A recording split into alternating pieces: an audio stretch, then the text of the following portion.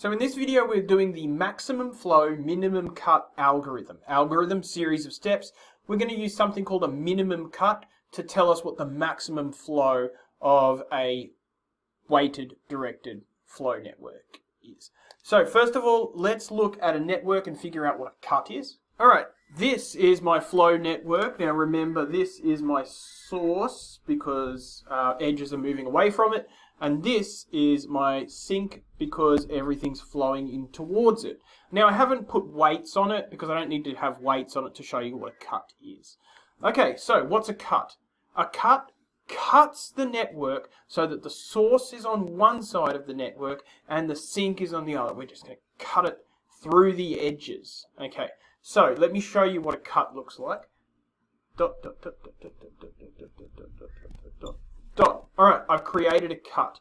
I've cut off the source from the sink. You can imagine like I put a block there, I put a block there, I put a block there. No water can get through. No water at all is getting from the source to the sink. There are other cuts as well. So I could cut this network off instead by going like that, right? If I put a block there and a block there and a block there, water cannot get through this network. I've cut the source off from the sink. Let's say I put a cut somewhere else. Where else could I put a cut? Well, let's say I put a cut like this. Cut, cut, cut, cut, cut, cut, cut, cut, cut, cut, cut, cut, cut, cut, cut, cut, cut. Okay. Is that a cut? No, that is not a cut. Because, yes, I've put a block here, here, here, here, and here, but water can easily get from the source to the sink like this. Okay, so that is not a cut. So, definition of a cut cuts the source from the sink completely. Now, English teachers won't like this because I've used the word for the definition in that, but I think that's fine. Alright, so let's do a more complicated example. Okay, here is my network. You can see it's weighted this time. There's an important reason for that. We're going to be finding the maximum flow using the minimum cut algorithm. So, the first step of the minimum cut algorithm is drawing in all possible cuts. If you miss a cut, you've stuffed up the algorithm. So we need to be really, really careful about making sure that we do every single cut. Now, what I say next is going to sound really wild and crazy, but just trust me on this, okay? So, the way that we're going to make sure that we get every single minimum cut is we're going to start down the bottom of the page, like this. And I want you to imagine that you're in a car. Alright, draw a dodgy car here. I've drawn it like that because it's going to travel in that direction. Okay, I need to take that car and I need to drive it over the edges and get it to the top of the page. Can't see that line. Okay, I need to get it to the top of the page. That's the goal. Okay, now, what's one way to move that car from the bottom of the page to the top of the page? There is two reasons I'm talking about a car. We're going to talk about the second reason in a second. Okay, first cut. I can go this way. I can cut through this edge, and I've gotten to the end. Okay, that's a great way to do it. You can see I've cut off the source from the sink. No water can get from the source to the sink. Done. Okay, I'm going to call that cut 1. And with a little like subscript 1 there. Okay, how else can I drive my car from the bottom to the top? Well, I'm going to keep driving through this edge. I'm going to keep driving through this edge until I can't drive through this edge anymore. Until I've exhausted all my options. Okay, I could start there, drive through that edge, and instead of driving through that edge, I could drive through this edge, and then through that edge. And I've gone all the way from the bottom through that first edge and then through these other two. That, predictably, I'm going to call cut 2. Now, can I drive from the bottom through this edge a third time a different way? Yes. I can go through the bottom, through this one, and up to the top. That is cut 3. Now, can I go through this edge another way? No. Okay, because if you think about it, I've gone through that edge and from that edge, I could go through this one, through that one, and through that one. They're my only three options, right? And once I go through that one, the only other option is to go through that one, which I've done. The only other option is to go through that one. Now, when you're doing your cuts, you're not going through an edge multiple times. You're not going back and forward and back and forward. You only go through an edge once. Okay, 3 cuts so far. Now let's start driving our car from the bottom of the page to the top of the page through this edge. All right, what can I do? I can go this way and out there. Okay, and predictably we'll call that cut 4. How else can I do it? Well, I can drive through this one, and out that one. Okay, let's do that. Through this one, through that one, and out that one. Okay, that feels like cut 5. Okay, and it looks like that's pretty much boom. I've gone boom, boom, boom. I've gone boom, boom, boom, boom. Okay, now what else can I do? Okay, I can go from here, through here, and then through here. And I'm going to call that cut 6. And you can see every time I do this, I'm cutting off the source from the sink. Now, that feels pretty good, right? I've gone through this vertex, through this edge, through this edge, through this edge, through this edge, through this edge, through this edge, through this edge, through this edge, through this edge. Then I've gone over here, through this edge,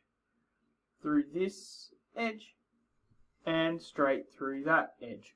And you might think you're done, but you've got to be really careful because I could have gone through here, and instead of going straight up there, I could have gone through, taken a left turn, and gone up there.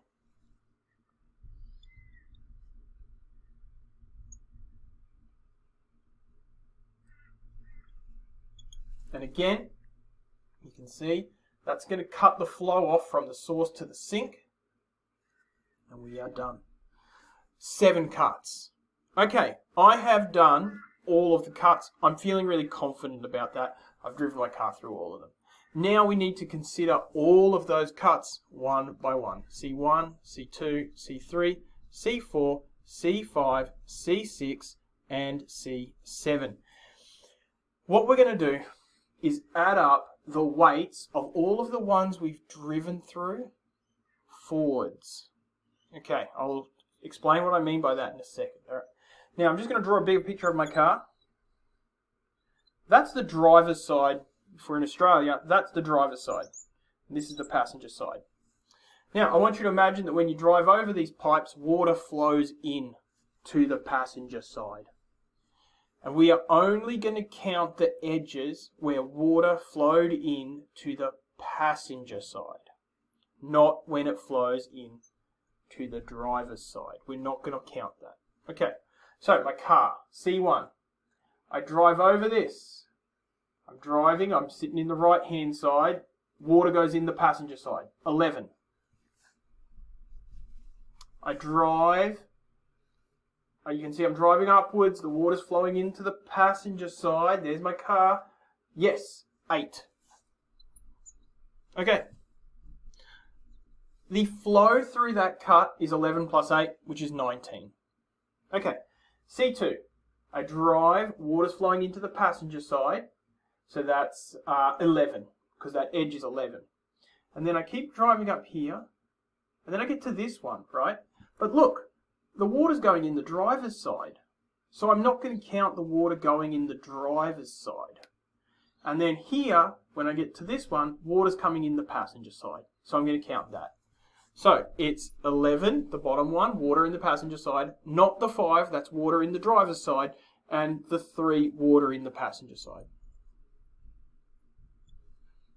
Okay, C3, passenger side, driver's side. Because I drove my car like that, right? The driver's side would be getting hit. Passenger side, passenger side, passenger side. So it's 11, not the 3, 5 and 3. equals 11 plus 5 plus 3 is 19. Okay, so that's C1, C2, C3. Next, passenger side, passenger side, passenger side. 1 plus 3 plus 8 is 12. 8 plus 3 plus 1 equals 12. Okay, this one, passenger side, driver's side, passenger side. So 1 plus 3 plus 3, ooh, 7. It's a very small number. Let's double check that. 1 through here, 3 through here. It's coming in the driver's side, so we don't count it. 3 through there. Okay, next. C6. 1, 5, both in the passenger side. 3. So 1 plus 5 plus 3 equals 9. And finally, C7. Passenger side, passenger side, passenger side, passenger side. So 8 plus 5 plus 5 plus 1. I should count the other way. 1, 5, 5, 8. Equals 19. Whew. Okay, I've done all 7 of my cuts. I've added up all of my cuts by figuring out which water's coming in the passenger side and which water's coming in the driver's side, only counting the water that's coming in the passenger side. My minimum cut will be my maximum flow. And my minimum cut is 7. Therefore, max flow of water through this network is only 7. Okay, this is one of those things that you really want to follow your algorithm to make sure that you get it right. Source and sink, if you can, draw it so that your source is on your left and your sink is on your right. And then drive your car up through one of the edges, cutting it as you go until you feel like you've exhausted all your options.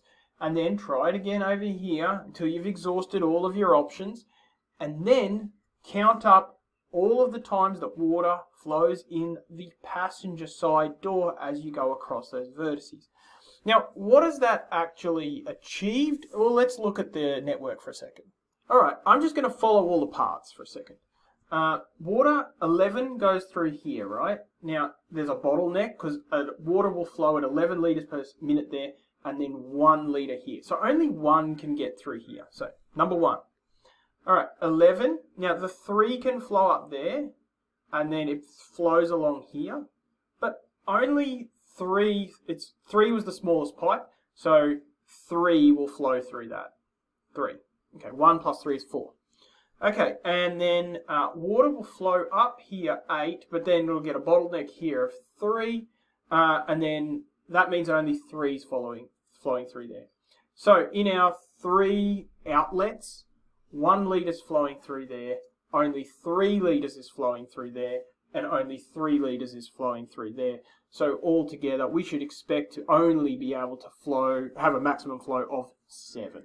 So that cut procedure has led us to that. Now, you saw that I kind of did that without having to do all those cuts, right? But networks get more and more complicated. This backflow here creates an issue. You can have multiple sort of backflows happening. And so once the network gets just a little bit bigger, being able to sort of reason it out the way that I just did gets really, really hard. And you really need to use this max flow min cut algorithm. And you're going to be asked to do that in an exam. So, all right, that's the max flow min cut algorithm. Follow the rules. You can't really go too far wrong.